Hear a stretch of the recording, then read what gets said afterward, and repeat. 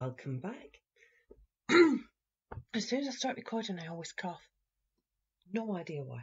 Could be because I haven't used my voice much this morning anyway. So today I'm going to start off what I'm hoping is going to be a 12 days of building every single day. But the first one is the Hogwarts Wizards chess, set number 76392. Retrieved my little crib sheet. Retails in the UK for £64.99 and has 876 pieces. That's about 7p a piece. What I would say, my initial impressions from looking at the front of the box, a lot of repetitive building here, because of course the pieces are the same, both black and white. So that's 16 pawns, 4 rooks, 4 bishops, 4 knights, 2 queens, 2 kings. What I don't get with it is where I've got the minifigures. I understand the Chamber of Secrets reference for anybody pulls me up on that. I do like the look of the minifigures with the civilian outfits on. And of course we get a gold figure because it's the 20th anniversary of Lego Harry Potter. So top of the box gives us the 1x1 of Harry. What I do like is it gives us here the scale of the actual Wizards chess pieces against the minifigures that are included, which are Harry, Ron and Hermione. Of course, they've got the little legs because it's the very junior ones. So that gives you an idea what sort of size they're going to come out at. Not much on that side of the box. Usual stuff on the bottom. Usual stuff on the side. The back of the box is quite a good shot of the chessboard. And it shows you here exactly how many of each piece you need, which is basically what I've just said. I'm not sure on my thoughts on these till I actually get around to building them. Because it's multiples of everything, I may well do a little live build of each individual piece. Probably the whites, because they'll show up better on the camera than the black ones will, as we've already seen. My black pieces don't show up very well. And you get 3 of the chocolate frog cards. Yes, I am persisting in calling them chocolate frog cards. You can shove the wizard cards where the sun does not shine. So, get in. Again, I'm surprised actually that it's a push tab box. I thought this one might have been glued. So an awful lot of black and white bits. Make sure I've got everything out of there. So let's just do the good old rustle and get all the bits together.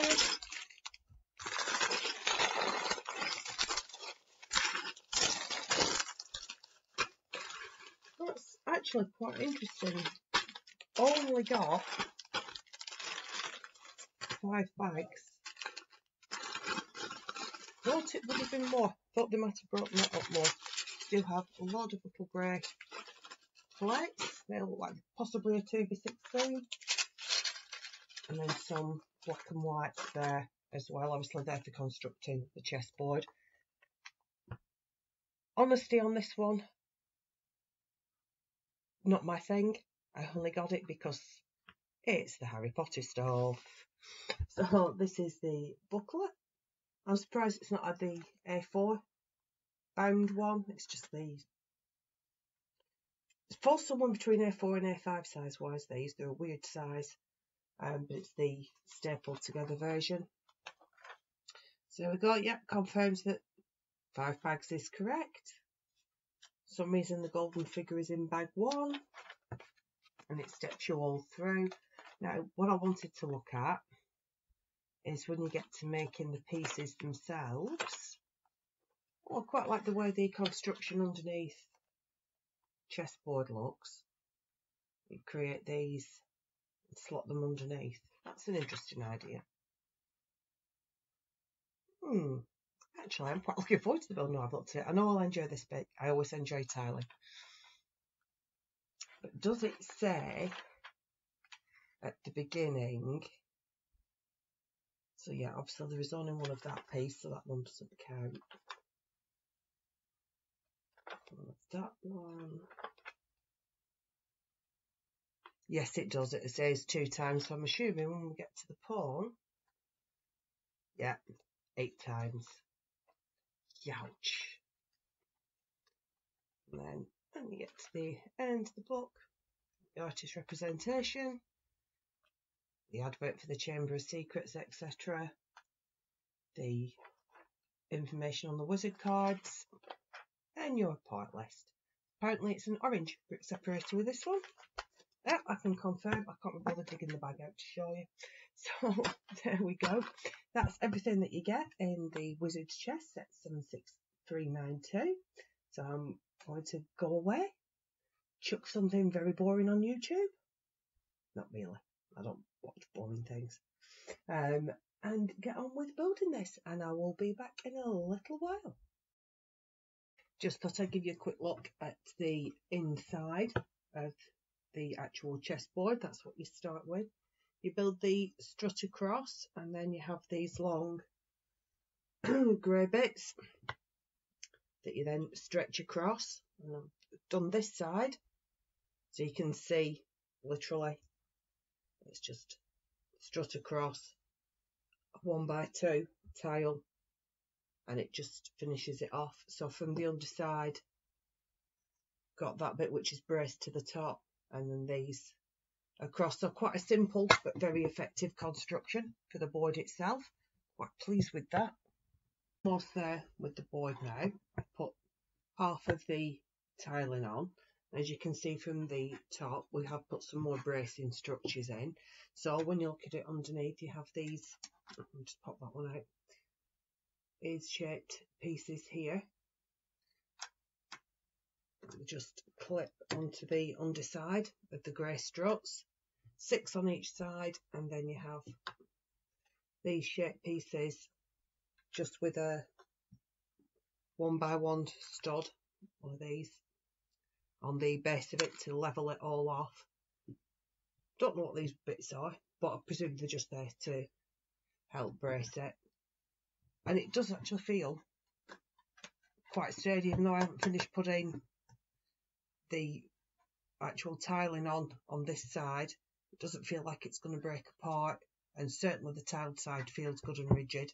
So it is a really interesting and intriguing build for the board. It's the first time I've done a Lego chessboard, and I'm amazed at how simple yet elegant it is. So you start off building the pawns first, which is quite a simple but effective little build, and they do turn out strikingly similar to the version that's shown in the films. I was quite surprised at how close to that figure they are. Unfortunately, they are a fixed bayonet style, so you can't actually cross the swords like they do in the film, but it's a really, really good approximation of how they look. And it's a good job it's a simple and fun build, because you've got to make 8 of them. And that is what the finished pawn looks like. Just for that little handful of pieces, you get this guy. I do love the adapted fireman's helmet, the little piece on the back. Looks really good. The black ones are absolutely identical, but I knew they wouldn't show up as well. So I'll come with the white to show you. So yeah, that is the pawn. The next figure you build is actually the king piece. And again, you're going to need one of these, but the white and the black are absolutely identical. Not a particularly difficult build. Again, it looks strangely effective when completed. You can't see these little grey bits once it's done.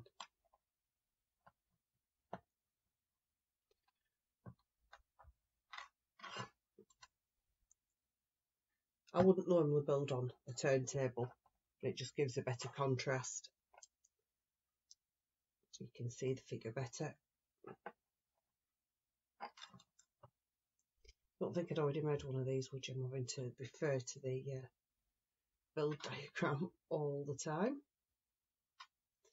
Now, what I would say is the helmet is really easy to distinguish. So that's the king's helmet, and that's the helmet that it uses for the other figures. So it's really easy to tell it apart. However, the sword is very, very similar, apart from that cross piece, only the height that's different. And I did mess it up a couple of times on the first one, but got it sorted. Just push that into the hook at the front, and that is the king piece. Again, the black is identical, and that's how he looks in the black. Next up is the queen. As you can already see, the build techniques for all of them are very, very similar, even though they do end up looking quite different. At the end of the build, they start off all in the same way.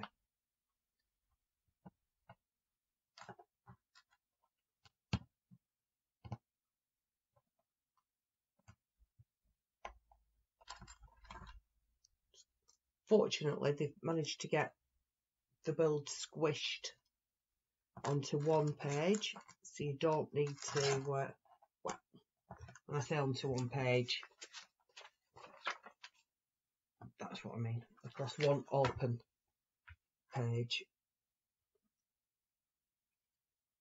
So it makes it a lot easier, especially when you're doing the pawns, all the multiple steps.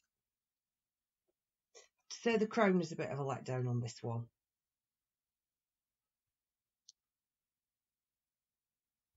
And that's what the queen looks like. Clearly she's supposed to have a robe of some description on, hence the shape. But yeah, the head with just a little single round tile. Not a great representation of the crown. Does look a lot better in the black. Again, the figure is identical, but somehow it works better in the black. I really don't know why. So next up is the bishop, and again we start exactly the same way. It's just a much lower plinth. I do like the way they've built them radiating out so that the order they need to be on the board, roughly, because very, very long time since I've been anywhere near chess, because I am hopeless at it, and I would have had to ask the other half to set me straight as to how the layout. But because of the way the instructions are, I don't need to, because it tells me. It's that one.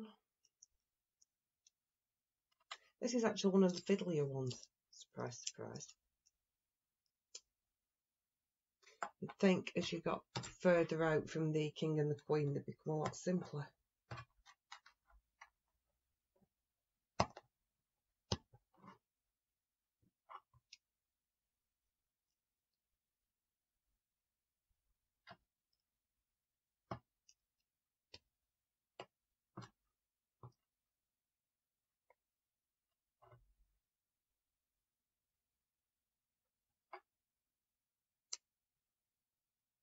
So that's what the bishop looks like done. That is a bit of a bugbear, that grey piece there on his crozier. It doesn't look too bad on the white. It could pass as silver, so it could pass as being a metallic mount. But on the black one, see here, it looks horrible. I think I might go and raid my stash when I take this upstairs for it to go in its final spot. I think I'll raid my stash of these roundel pieces, because I certainly have quite a few gold coloured ones left, and I think that might look better on the black than the silvery colour does. It doesn't look too bad on the white. It does pass for silver, but on the black it doesn't work. So the next one up is the knight, and this is quite a strange little build. It's certainly my favourite of them all, and you do wonder initially what on earth is going on. As you can see, you've got like this weird camera shaped piece that you just start throwing things on randomly, and it is very much a case of, yeah, and what exactly am I doing? I mean, I figured out which piece it was supposed to be just because of where in the build I was, but it still didn't make a great deal of sense, to be perfectly honest.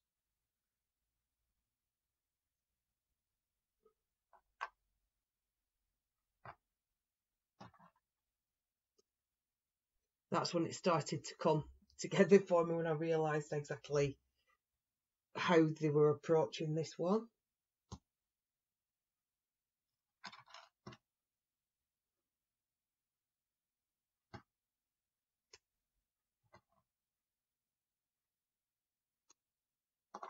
And then you go back to the way you start all the other builds, and you make this little plinth. After omitting white, it gives them flashbacks to the roller coaster build, but never mind.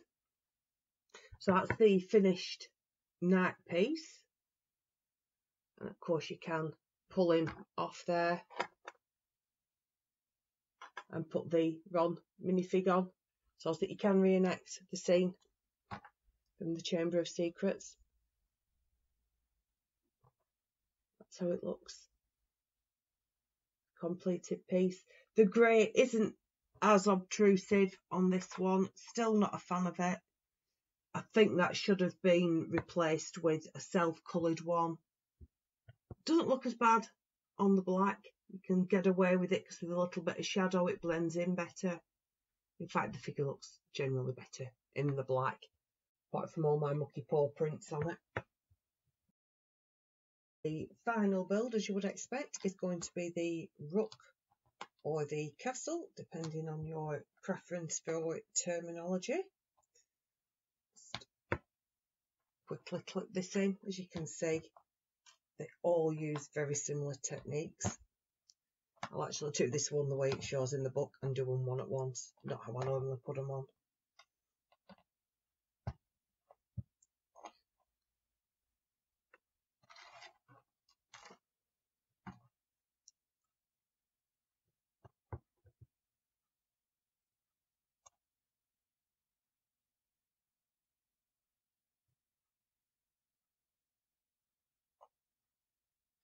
Yeah, that confused me the first time putting that bit on. I was like, what? I don't get it. I get it now. I promise. Maybe I sat there going, what? You'll soon see.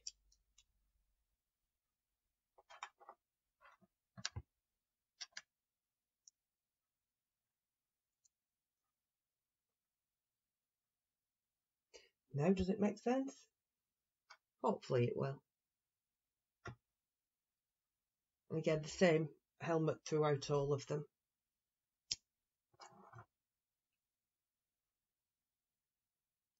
And that's the final figure, which is the rook or castle.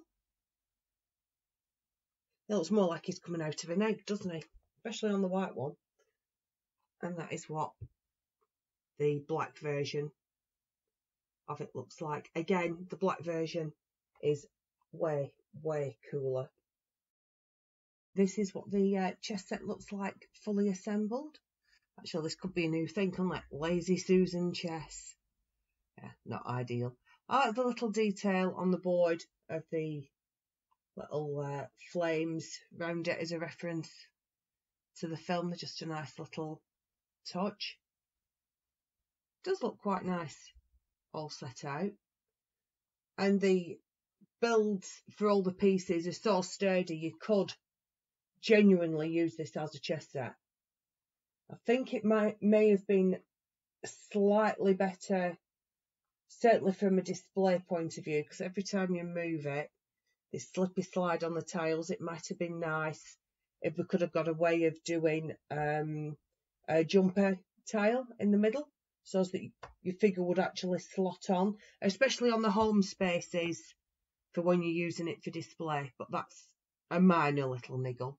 It's taken me just over 2 hours, but that does include filming the creation of each of the little figures. My favourite pieces are going to be that one, and strangely the pawns. So the knight and the pawns, I think, are the best designed pieces of the bunch. They really work exceptionally well. Of course, as a little add-on to it, because basically this is what people are buying it for, ideally, is the actual chessboard. But you do also get the minifigs. So you get the Ron minifigure there, obviously with the little legs. And he's got a t-shirt and a shirt on, so very much out of school attire, so it must be the weekend. And he's got the scared face. And if we turn him round to show the back print, which is just the tartan shirt, he's got just the normal, quite happy little face on. So that's the Ron figure. Then we have the Hermione figure with a very Christmassy cardigan stroke jumper. Just take your hair off. You can see you've got the angry stroke scared face. I can't quite figure it out. And on the back you've got the jumper print and just a fairly generic expressionless face. But obviously it's the long hair for Hermione, so it covers up a little bit of the print. But it's quite a nice hair mould, that one. And finally there's Harry in a jumper, which he's managed to rip. I presume the Devil's Snare did that, or maybe one of the keys. And he's got just a standard generic expression. And if we turn him around, you can see the back of the jumper and his scared expression. As I've done everybody else scared, let's just twazz his head round. There we go. Yeah, I know we've got a scared Harry to go with the scared Ron and Hermione. And I'll be honest, I think the only reason they've included those is because they wanted to do one of the gold minifigures for this set. In this case, it's Professor Severus Snape. He's got the 20-year print on the back. And I think that is the only reason we've got minifigures. Comes with the 3 chocolate frog cards as well. I'm not going to call them wizard cards. I'm sorry, I'm just not. But it does come with 3 of those, and we'll take a look at those at a later date. I'm going to look at all the cards and these gold figures in more detail afterwards. So I hope you enjoyed that. And this, of course, is the Lego Wizard Chess. Set number is 76392, 876 pieces, and retails for £64.99 in the UK. Thank you very much for watching. Have a great day, and I'll see you again very soon. Bye bye.